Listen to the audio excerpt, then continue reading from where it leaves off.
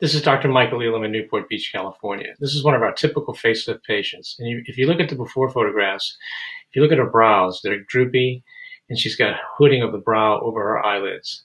And as well as this, the patient has facial ptosis and prominent nasolabial folds.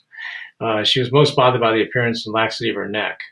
The procedures we performed in this patient included an endoscopic brow lift mid-face suspension, which has elevated the brows into their normal position, a lower lid blepharoplasty, a lower facelift with cervical facial liposuction.